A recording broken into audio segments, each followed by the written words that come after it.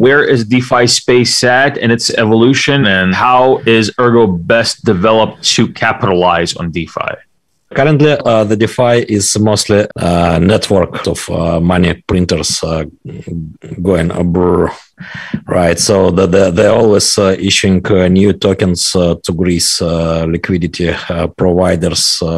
We have some crazy games, right, where it's promised 400% APY, right, thousands.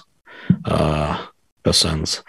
And that is insane. So, I mean,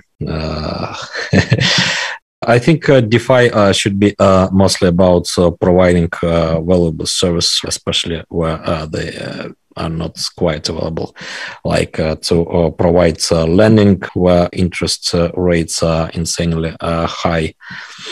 At the bank offices, or lending is not available. To provide stable value, you cannot rely on a national currency, for example.